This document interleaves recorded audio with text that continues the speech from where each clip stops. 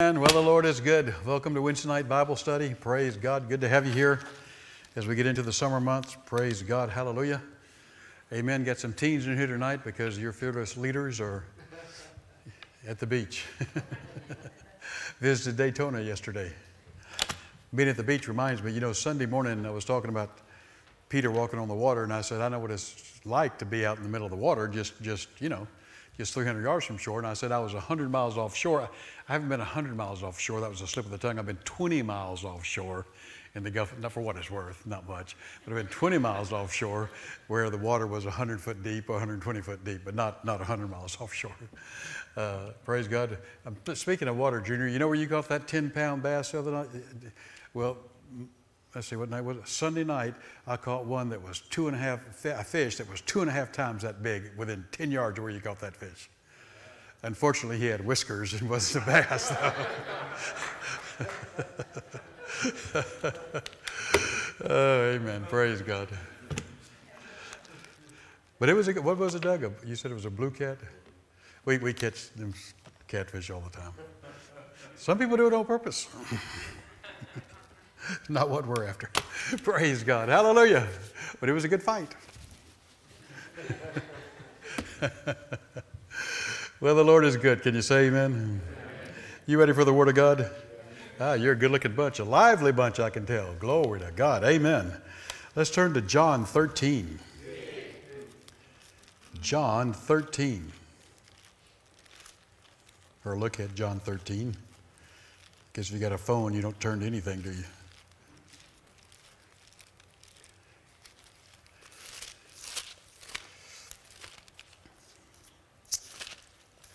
John 13, verses 34 and 35. John 13, 34 and 35.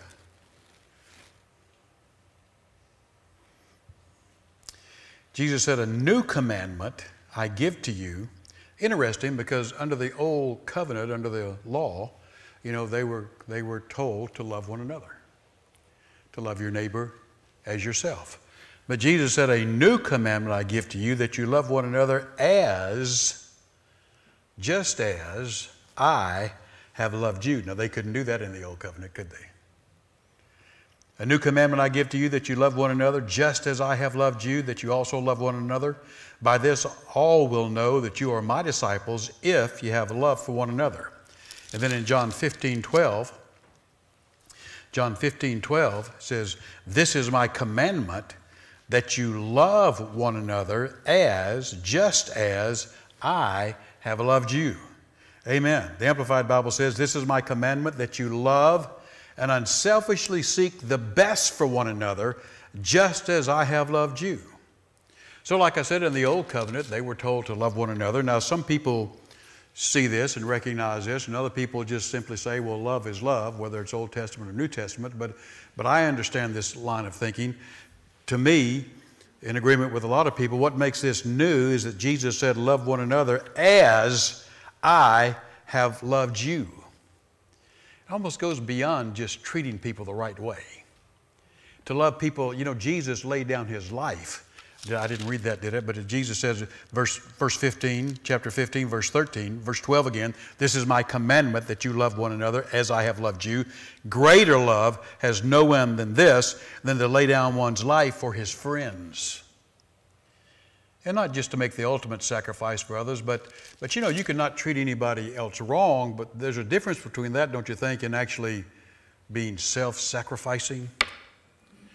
Abandon your rights, abandon what's best for you so that you can do the best for somebody else. That's the way God loves us. That's the way Jesus loved us. And so regardless of whether that's what new means or whether it's just love is love, Old Testament, we are to exhibit a selfless love, a lay down your life for others love, a self-sacrificing love for one another. We are to abandon and give up our rights, and we may have to suffer something a little bit in order to seek somebody else's best, or to help somebody else, or do what's best for them. And that's the kind of love we've been called to as New Testament Christians. And as born-again Christians with God's nature and love on the inside of us. How many know when you got born again, the nature, your old spiritual nature left and God's nature moved in? God's love moved in. The love of God is shed abroad in our hearts by the Holy Spirit. Glory to God. And so we can love others as or just as Jesus loved us. Hallelujah.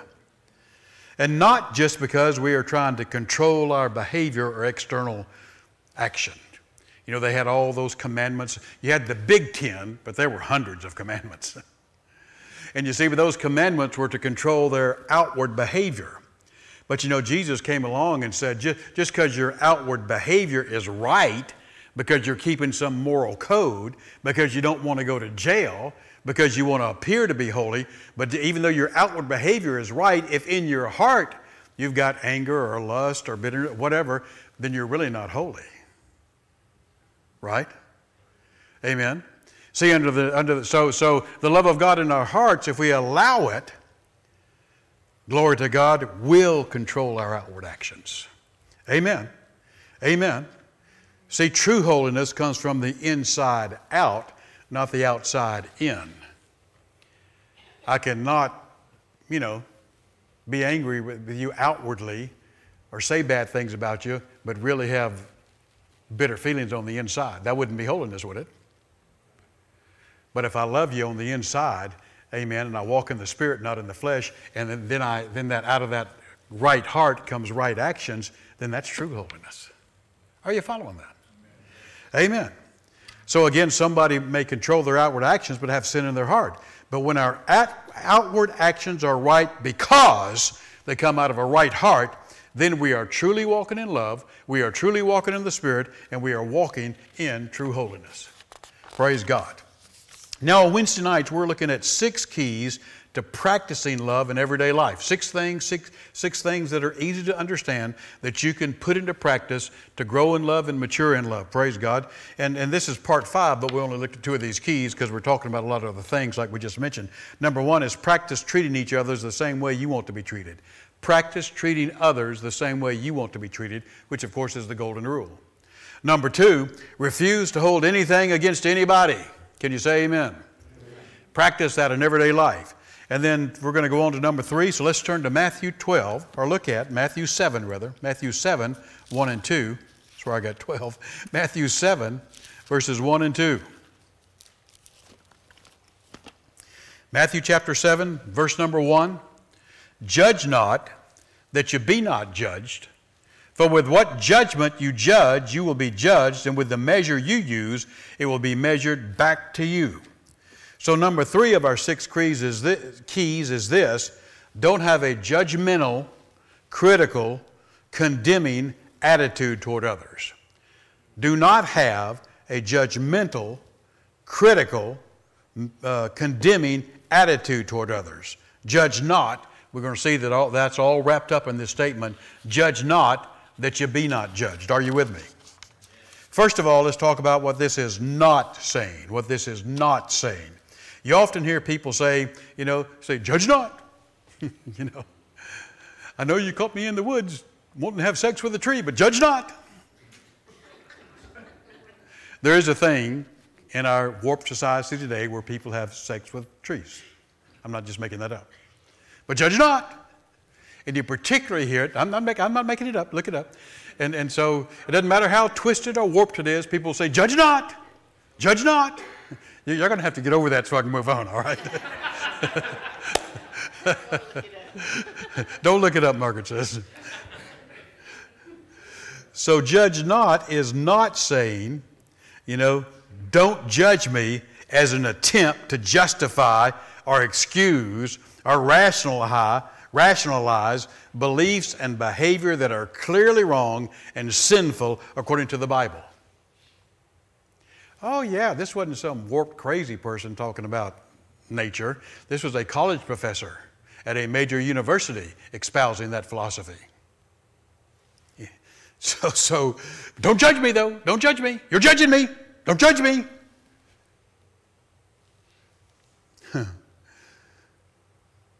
So it's not an attempt to justify, excuse, or rationalize beliefs and behaviors that are clearly wrong and sinful according to the Bible. Judge not is not a weapon to be used against anyone who cries out against sin or false teachings. You're judging me. The Bible says don't lie. I'm not judging you if I tell you the Bible tells you don't lie. I'm telling you the truth. Amen. Judge not is not a trump card to prove people are intolerant. They just, bam, I'm going to throw the trump card. You know, like people are going to play the whatever card. The trump card to prove that you're intolerant because you won't accept every kind of ungodly, worldly, twisted, antichrist philosophy or unholy behavior is being okay. You're judging me. That's not what the Scripture is talking about. Amen. I like what one guy said. I found this after I myself used that expression, the trump card. But he said this in kind of a humorous way. He said, when someone wants to justify their life choices, they pull out their trump card, judge not, lest you be judged, then they drop the mic. Expecting you to immediately embrace the fact that they want to get divorced, have an affair, be a man, be a woman, be a goat, marry a goat, sell goats, or whatever. If you spend any time at all studying this Bible verse, you know that when Jesus said, judge not that you be not judged, he wasn't saying that we can't evaluate whether someone's choices are wrong or not. And then the Bible very clearly, you can talk about this all night long, but you know this, the Bible tells us very clearly to have critical thinking and to be discerning and to not just automatically accept any and everything as being right and holy and good. John 7:24 says, judge according to righteous judgments. Amen. I mean, to exercise church discipline, you'd have to make some judgments, wouldn't you? Glory to God. We are to discern between good and evil. We are to examine doctrines to see whether they're good doctrines or bad doctrines.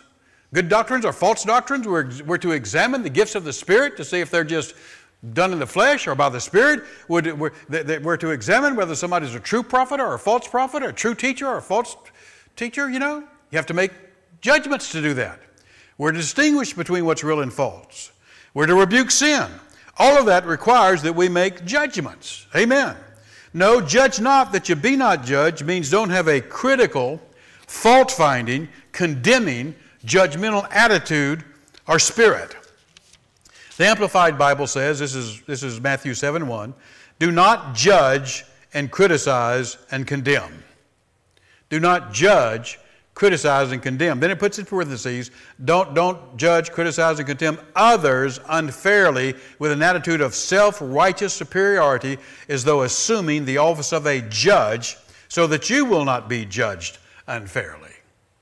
And then the Amplified Bible, uncharacteristically, because it doesn't make many of these, gives a footnote and says in Matthew 7:1, this is not a prohibition of judgment, nor is it a command to stop using godly wisdom, common sense, and moral courage together with God's written word to discern right from wrong, to distinguish between morality and immorality, and to judge doctrinal truth. There are many judgments that are not only legitimate, but are commanded. Then he gives several scriptures. John 7:24, 1 Corinthians 5:5, 12, Galatians 1:8 and 9, 1 John 4, 1 through 3, 2 John 10. Amen. And so, Amplified, do not judge and criticize others. Don't set yourself up as a judge. You see, we can say, you know, that's wrong behavior, but then if we say, you don't deserve the blessings of God, you don't deserve to go to heaven, you don't deserve mercy because you're acting that way, then we set ourselves up as a judge. That's different. You see, the Williams translation says, stop criticizing others. Criticize is a pretty good word. It doesn't really capture everything that's being said here, but it captures at least a part of it. To criticize is to find fault with others, to be harsh, you know, to express disapproval, to badmouth somebody. You understand that? So when you combine what's being said here, and we'll look at it again, don't judge, don't be judgmental, don't be critical, don't be condemning. I believe this means don't harshly judge someone as being wrong in an attacking way and thus deem them worthy of some sort of penalty or punishment and not worthy of mercy and forgiveness and the blessings of God. That's what he's talking about when he says don't judge. He means don't harshly judge somebody as being wrong in an attacking way and deem them worthy of some sort of penalty or punishment and unworthy of forgiveness and unworthy of the blessings of God. Amen. I said amen. And so, breaking this down, first of all, let's just talk about this because there's some good things here. Why do people criticize of others? Why are people critical of others? You ever thought about that? I'm talking about destructive criticism. You know, constructive criticism is designed to help us, not hurt us. So, you know, if somebody tells you that you're doing something wrong or you're doing something the wrong way, that's criticism. But if they're pointing and telling you, look, let me help you. If you'll do it this way, you'll get better results. That's constructive criticism. That's trying to help you and bless you, not hurt you. But destructive criticism is just designed to put you down and you know, hurt you in some way, tear you down some way. And even when it comes to destructive criticism, you know, if we're really mature and we're really wise, you know, when you get one of those letters, like I get every once in a while, thankfully not too many, but once every 3 years or 5 years, it just rips me to pieces. First thing to do is go, is there any truth to any of this? Even though they're motivated by the devil, even though they're in the flesh, even though most of what they're saying is false, is there any truth to this that I can learn from?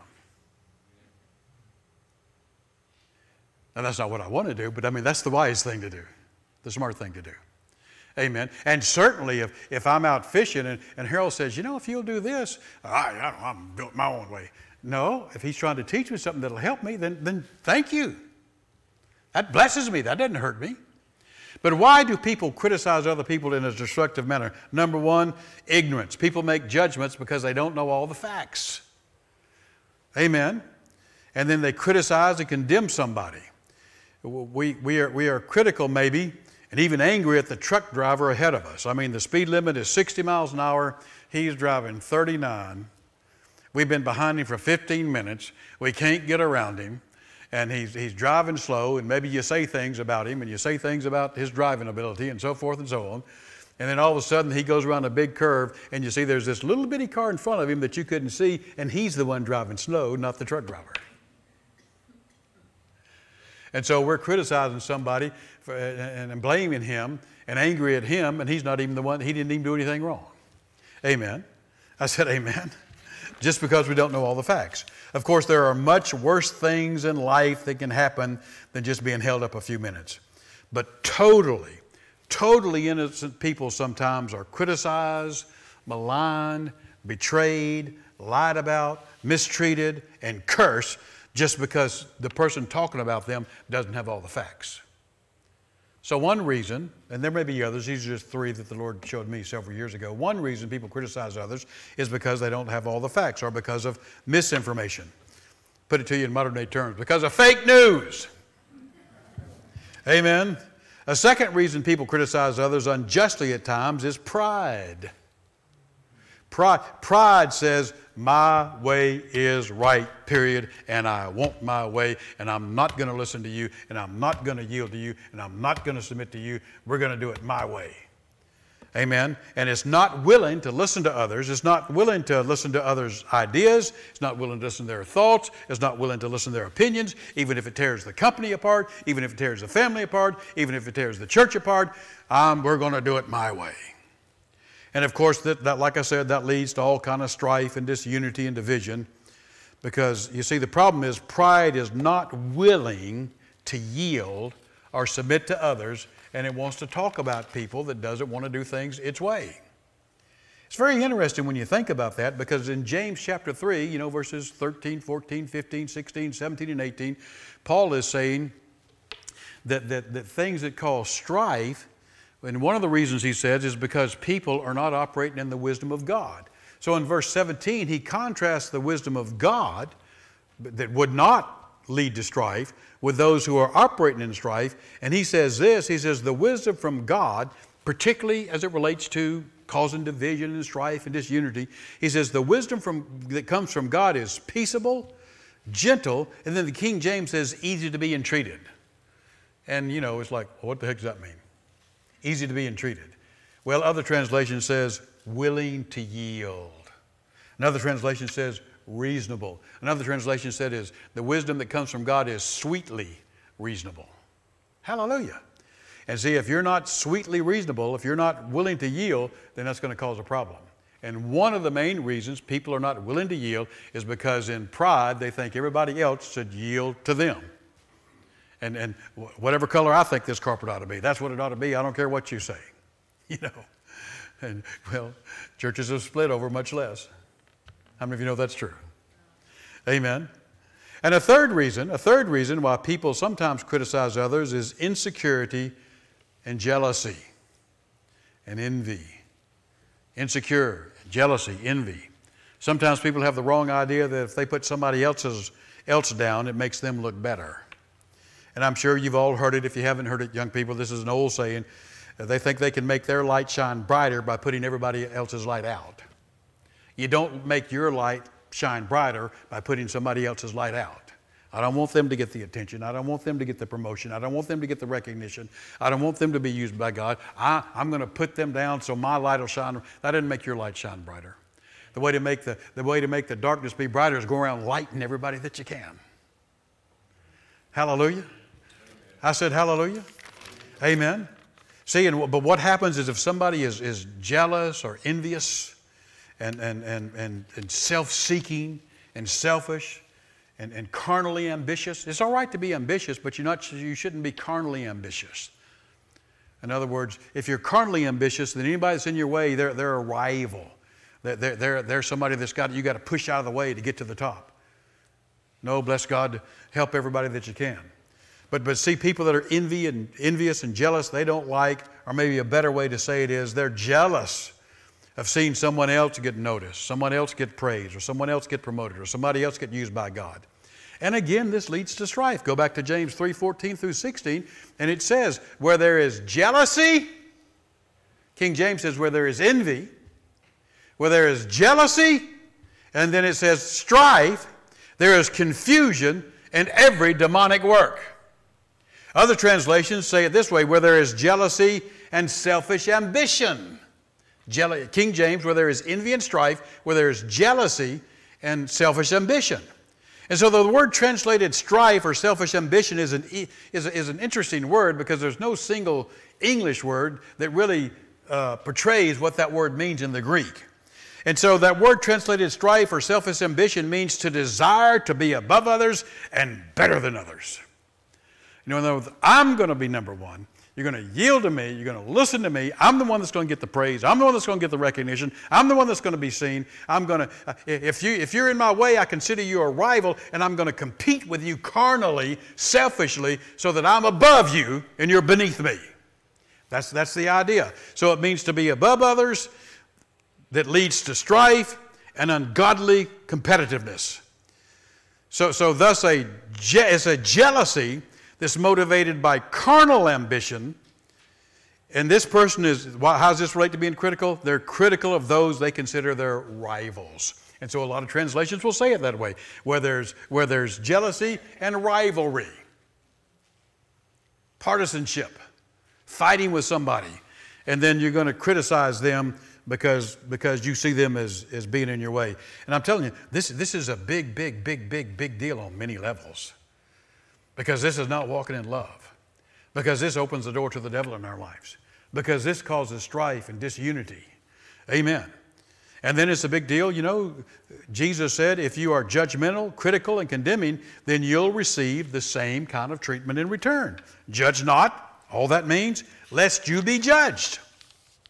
So this ties back into what the Bible means when it says, judge not, meaning don't be judgmental, don't be condemning, don't be critical. Matthew 7:1 again from the Contemporary English Version says, don't condemn others and God won't condemn you.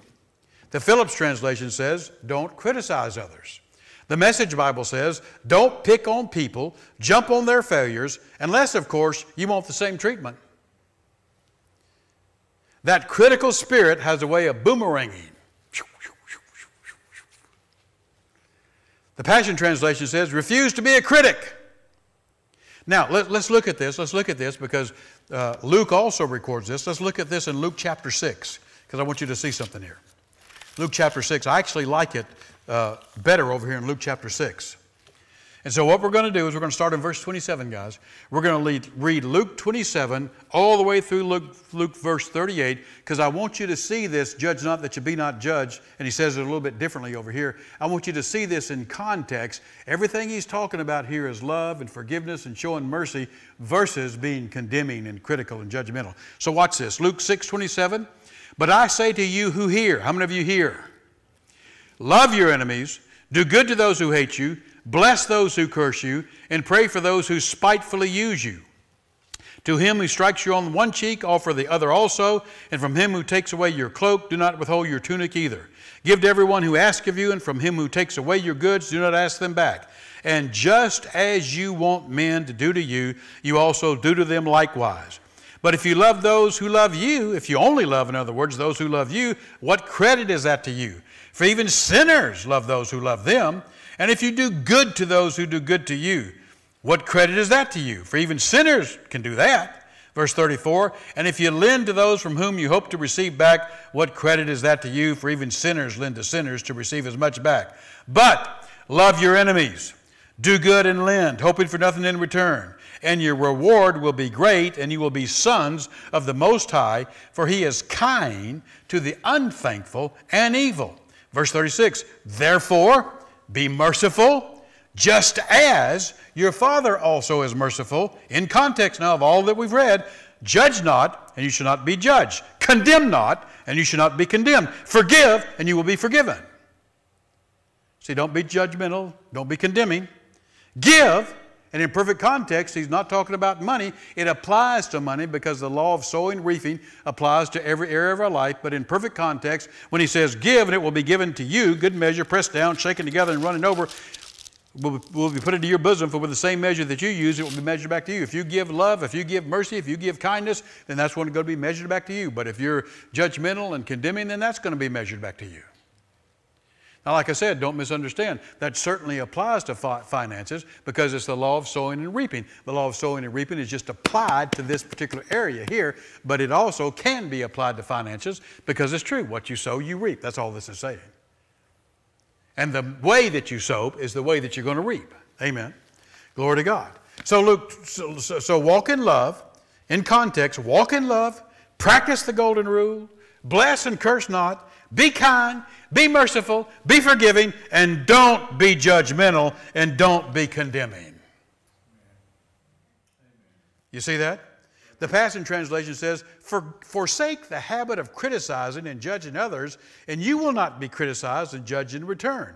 Don't condemn others, and you'll not be condemned. Forgive over and over, and you will be forgiven over and over and over.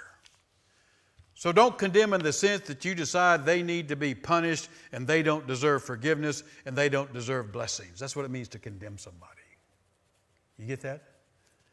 So again, I believe this is, you know, people have different interpretations, but I believe this is the truth. When you look at all this in context, in the Greek, and in line with all scriptures, this is saying, don't be overly critical and don't harshly judge someone as being wrong in an attacking way, and therefore deem them worthy of some sort of penalty, of some sort of punishment, and not worthy of forgiveness, and not worthy of mercy.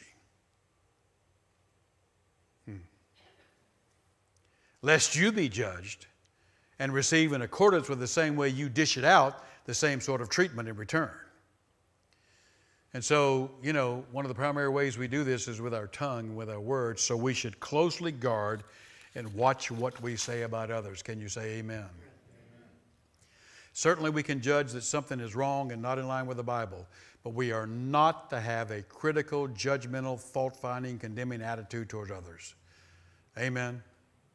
Amen. So in Luke's gospel, now watch this, I want you to see this. We just read it, Luke 6:36. Be merciful just as. Everybody say just as.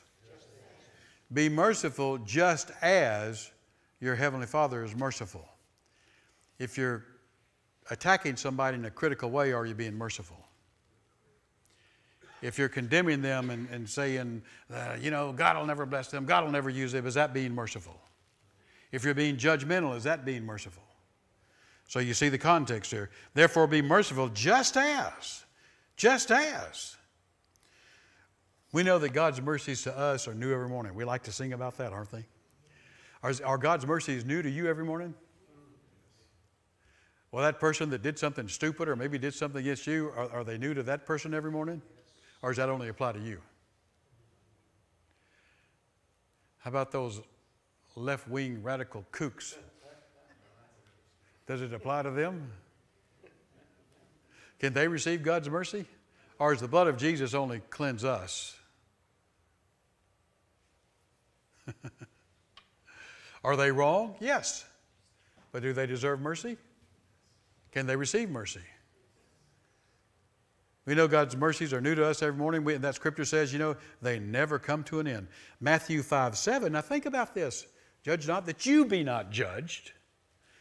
Matthew 5:7. Jesus, blessed are the merciful, for they shall be shown mercy. But what if you don't show mercy? Blessed are the merciful, for they shall receive mercy. What if you're not merciful? Being judgmental, critical, and condemning is, I want you to see the tie here. Being judgmental and critical and condemning is not showing mercy, nor is it being forgiving. If we truly forgive them, why would we harshly criticize and attack them and in essence condemn them to not being worthy of the blessings of God? James 2:13. Judgment is without mercy to the one who shows no mercy. Wait a minute. In other words, if you don't show any mercy, you won't receive any mercy. Now, he's talking to Christians. He's not talking to the world. We're not talking about our legal standing with it. This is God talking to his children. He said, if you're not going to show any mercy, then you're not going to receive mercy. But, and this judgment is without mercy to the one who shows no mercy, James 2:13, but, amplified, to the one who has shown mercy, mercy triumphs over judgment. How does mercy triumph over judgment? Our sin, even as a believer, if we make a mistake, our sins may cry out against us and demand justice. They ought to pay for what they did. They don't deserve the blessing. They don't deserve to get their prayers answered. They don't deserve the blessings of God on their life. But Jesus, because of his shed blood, advocates for us to have mercy. A lawyer, you may not know this, most of you do, but a lawyer is sometimes called an advocate. And Jesus, because of his blood, advocates for our mercy. And his blood has never lost a case. He's never lost a case. So mercy wins out or triumphs over judgment because of what Jesus did for us at Calvary on the cross when he shed his blood and paid the price for every mistake we have ever made or every mistake we will ever make. That's how mercy triumphs over judgment. But we cut ourselves off from that mercy if we don't show mercy and forgive others. Judge not that you be not judged. Jesus said, blessed are the merciful, for they shall be shown mercy. Judgment is without mercy to the one who shows no mercy. Oh, wow. Wait a minute. And there's lots of other scriptures. Ooh. And since we've been shown such great mercy, shouldn't we show mercy to others? You remember, well, let's don't do that. Let's turn to Matthew 18. Matthew 18. A story you're well familiar with, but this is eye-popping when you think about it in these terms. Matthew 18. I don't want to assume for granted people automatically. Matthew 18, verse 21. Peter came to him, that's Jesus, and said, Lord, how often shall my brother sin against me and I forgive him? Up to 7 times? Peter, leader of the pack. Hey, Jesus, I'm going to forgive somebody 7 times. He's expecting Jesus to say, woo, Peter, boy, you spiritual, boy, you holy. Jesus said, I do not say unto you 7 times, but 70 times 7. And then you read it in the other gospel, and that implies all in one day. 70 times 7, 490 times. You'd have to be forgiving somebody about every minute and a half, or something. He said, therefore the kingdom of God is like a certain king who wanted to settle accounts with his servants, and when he had begun to settle accounts, one was brought to him that owed 10,000 talents. 10,000 talents is an enormous sum of money. Now, we don't know if that's 10,000 talents of gold or 10,000 talents of silver. But if it's 10,000 talents of gold, it's just, bottom line, it was an insurmountable sum for this servant. This servant could never repay the debt that he owed. Just like you and I as Christians can never pay for our sin. We could try for 1,000,000 years. We could try for 1,000,000 times 1,000,000 years. We could do good works for the next 1,000,000 times 1,000,000,000 times 1,000,000,000 times 1,000,000,000 times, and we couldn't even come close to paying for our sins. Only Jesus and his shed blood could do that. So this servant had a debt he could not pay. That's the point. Verse 25, he says, he was not able to pay. His master commanded that he be sold with his wife and children until payment be made. The servant fell down before him, saying, Master, have patience with me, and I will pay you all. Then the master of that servant was moved with compassion, released him, and forgave him the debt. But that servant, the same servant, went out and found his fellow servant who owed him 100 denarii. That's about a day's wages.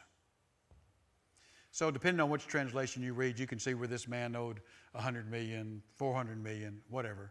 And he goes out and finds somebody that owes him $15. Now, he'd just been forgiven a $100 million debt, let's say, and he goes out and sees this guy on the street that owes him $15. And he laid hands on him and took him by the throat and said, pay me what you owe me.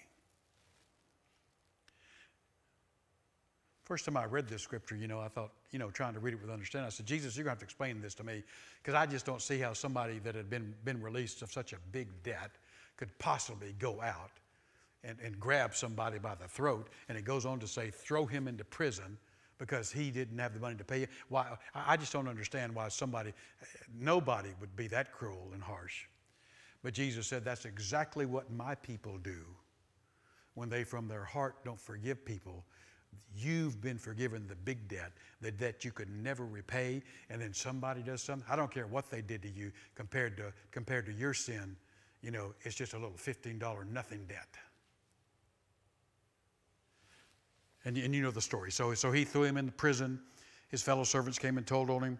Verse 34 says, and his master was angry and delivered him to the torturers, and he should pay all that was due him. So my heavenly Father will do to you if you from your heart does not forgive his brother his trespasses. So again, we see that this person would not forgive, and so he was given to the torturers. Judge not that you be not judged. If you don't show mercy, then you won't receive mercy. And the torturers, that torture can be some kind of sickness, some kind of disease, some kind of mental problem, some kind of financial problem. The torture, because you're not receiving any mercy. But here's what I want you to see, because we understand this. We understand. Listen. This man went out and found someone who owed him just a few dollars, and he would not show him any mercy. Remember, mercy's being kind to people, and merciful and forgiving is kind of the opposite of being judgmental and critical and condemning. If you're condemning, you're not showing mercy. And so this man went out, and he did not show him any mercy, did not forgive him the debt. And we say, we know, we are to forgive. We've heard that 1,000,000 times. But when we criticize and find fault in others and deem them unworthy to receive God's blessings and deserving of some sort of punishment, are we not acting exactly like this man? Are we not, in essence, grabbing them by the throat? They're doing all this. They're stupid, and they ought to be, and I don't think God will never use them. God will never bless them. And what they did was stupid and idiotic. And, oh, yeah, I forgive them. You do, huh? Are we not acting exactly like this man? Since we have been forgiven and shown mercy for an insurmountable debt and sin, should we not show mercy to others and not criticize them and condemn them and be judgmental? You follow that? You follow that? Amen. Glory to God. And see, and of course, through all these different scriptures, that opens the door to the devil to torment us, because we have cut ourselves off from the mercy of God. Judge not that you be not judged. If you show mercy, you'll receive mercy. James said, Jesus said, blessed are the merciful, for they shall receive mercy. James says, judgment is without mercy to the one who shows no mercy. In other words, you won't receive mercy if you don't show mercy. And then in Corinthians, you know, Paul told them because they weren't walking in love to others, which you know, includes a lot of things.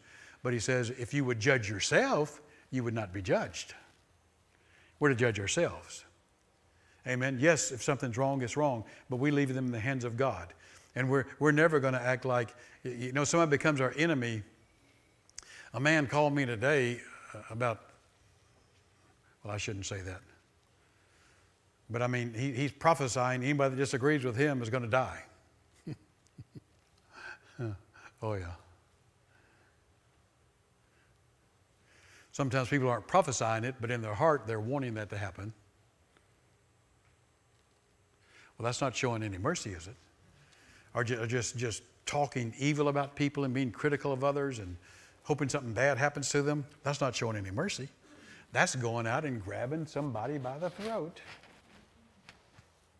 Just like this man did in Matthew 18. Because we tend to think, oh man, I would never be like him. But if we don't forgive, we're being exactly like him. And if we don't show mercy, or if we are critical and judgmental and condemning, we're being exactly like him. Amen. So let's walk in love. Love. Love. Let's walk in love. Princess Bride. Whoa. Let's walk in love. Let's forgive. Let's show mercy and kindness to others. Praise God. Don't you think the world would be a better place? Amen. I said amen. Let's stand up together. Praise God. I hope you see this. It just really opens up,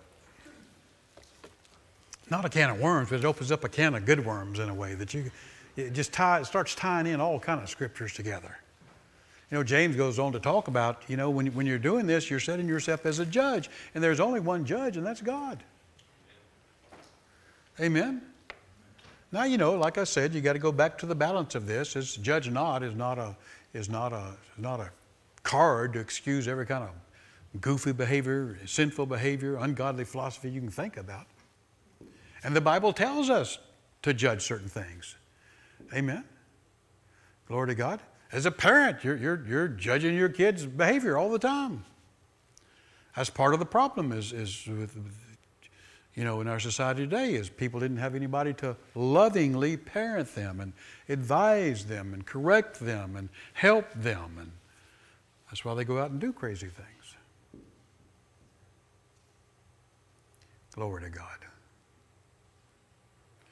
Can you say amen? Amen.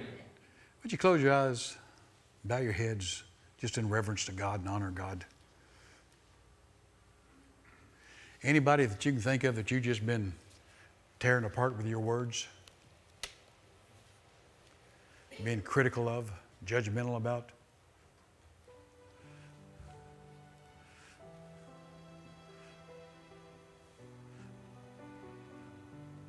Like I've said many times in the last several years, we don't make the connection sometimes between, you know, there's a difference in going through a trial of your faith versus experiencing a problem because we've opened the door to the devil. Two totally different things. And sometimes people don't see that, you know, sometimes the way you spell healing is R-E-P-E-N-T. You know, not always, but sometimes. Help us, Father. We need to grow up in these areas. We need to walk in love and only use our words to bless and heal and encourage, not to tear down, not to destroy, not to hurt. Glory to God, not to be critical of others in a negative way, a harmful way. Glory to God. Hallelujah. Amen. We understand, Father, that certain people are going to get in trouble if they go the wrong way, but that's up to you. We know this. They deserve mercy because of what Jesus did for them. And if they will turn to you and accept you and look to you, then you will show them mercy, just like you showed us mercy. So we're aware of that. We recognize that. And we're not going to ever set ourselves up as a judge. to say they, in essence, whether we realize it or not, to in essence say they don't deserve blessing, they don't deserve favor, they don't deserve mercy, they don't deserve forgiveness. No, because of Jesus, they all deserve. And I realize everybody's not going to get it because it's up to them to receive it, but they deserve it because of the blood of Jesus, because He died on the cross to save us, from all of us, from our sins. And so we're just barely is 8 o'clock right this second. Just allow the Lord to deal with you. If there's nothing that needs to be dealt with, just say, praise God. Sometimes sometimes we're shooting for the high calling, and sometimes we may be missing it, but we're going to keep shooting. We're not going to give up on ourselves. We're going to forgive ourselves. Can you say amen? I have to forgive myself all the time. Glory to God. Amen. Amen. Amen. Amen. Well, we're glad that you came tonight. Praise God. I wish I could express some of these things we'll keep working at it. How about that? You keep praying for us and we'll keep working at it. Glory to God. We love you so much. We're glad if you were with us online. Amen. Glory to God. If you're at the beach, I hope it rains all day tomorrow. No, I'm just teasing. I'm teasing. I hope you have perfect weather. God bless you. You're dismissed.